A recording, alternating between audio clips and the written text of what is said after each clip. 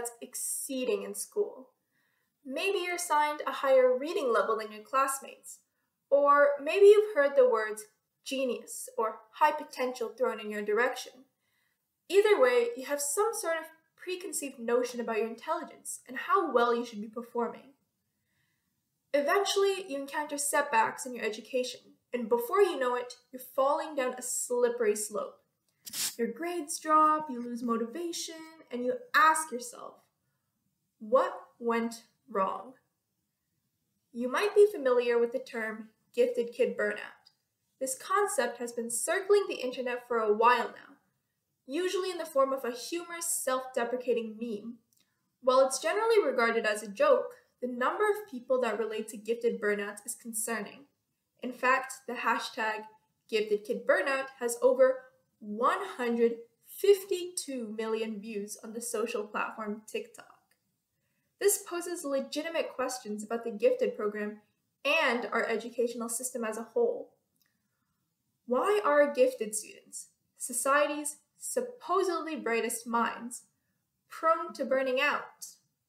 Well, as a gifted student that was enrolled in a non-gifted program in elementary school and then transferred to a gifted program in high school, I've noticed that one of the biggest reasons for burnout is the toxic expectations placed on students.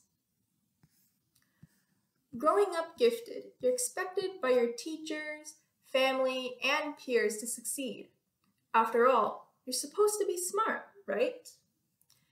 Every year since first grade, my father has asked me the same question. Are you the smartest person in your class? I have always found that question to be ridiculous because of how vague the word smart was.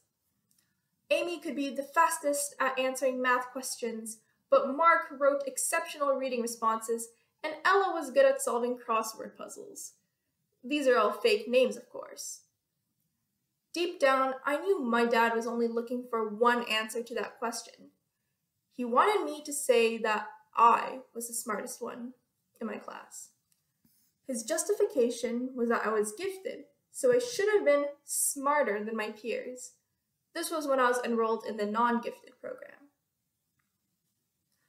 Growing up, these expectations warped my views on intelligence.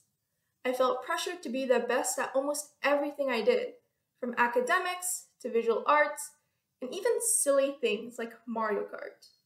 I was afraid that if I were to fall short of these standards, people would be disappointed in me and no longer see me as someone worthy of praise. My gifted identity had become a mask, and I desperately didn't want anyone to realize that I wasn't as smart as I should have been. It turns out my experience was more common than you may think. There's a study conducted by Professor Joan Freeman, a British psychologist, on the long-term impact of giftedness. The study, which began in 1974 and lasted for over 3 decades, compared the lives of labeled and unlabeled gifted children, as well as non-gifted children. They accomplished this by matching children from each category, by their age, sex, and socioeconomic status, and evaluating them based on a variety of tests, including IQ, personality, behavior, as well as conducting interviews with the children's parents and teachers. Her findings suggested that labeled gifted children were usually treated differently by their parents and teachers, and suffered from more emotional problems and higher academic expectations compared to non-labeled but equally gifted children. The simple key word gifted pressured children to succeed academically to the point where it had negatively affected themselves. It turns out many of them had something called a fixed mindset. The fixed mindset, which is coined by psychologist Carol Dweck, means that you believe your intelligence and talents are unchangeable. This usually manifests in the form of avoiding challenges in fear of failure, viewing feedback as criticism, giving up easily, and wanting to appear smart. For me, my fixed mindset resulted in me rarely asking questions in class in fear of being perceived as stupid. When encountering a setback, a student with a fixed mindset might give up, believing that they aren't smart enough. Children who suffer from achievement-oriented labels, such as gifted or talented, tend to believe that their intelligence is innate and static, rather than something that can be developed. When they encounter difficulties, their fear of being unable to reach such high expectations resulted in many of them settling for underperforming. This explains why someone who might have been at the top of the class during their youth would stop challenging themselves and end up in a modest career. Of course, these shared experiences aren't just limited to gifted students, but to children who suffer from overly high expectations and toxic labels. Cough, cough, my fellow Asians. One may attribute this phenomenon to our education system. At some point during our education, the focus shifts from learning to grades. We begin to determine our own self-worth based on some numbers rather than the actual learning. To combat fixed mindsets, Dweck suggests that people should develop a growth mindset. Growth mindsets view intelligence and talents as something that can be improved on over time. People with these mindsets can learn from failure and willingly embrace challenges, whereas someone with a fixed mindset might shrink away from difficulties.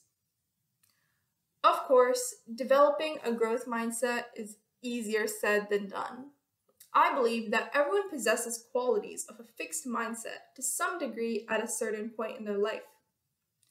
Although I try my best to apply a growth mindset in my life, there are several instances where I relapse into my fixed mindset behavior. For example, a certain trigonometry test during the first semester. Like most people, when faced with a poor grade, I felt extremely discouraged and upset at my own capabilities. Adopting and maintaining a growth mindset isn't always sunshine and sparkles. It's not always feasible to just shrug off your insecurities and put on a happy face. What you can tackle is doing the little things every day, such as choosing to approach a challenge with a positive outlook, reminding yourself that failure is part of the process, and stepping out of your comfort zone. If our education system were to promote a growth mindset, instead of mindlessly praising children as geniuses or talented, we could allow students to flourish and prevent the path of burnout. After all, it is not the person labeled as gifted in their youth who becomes successful, but rather the person who actively seeks opportunities and remains resilient in the face of adversity. Thank you.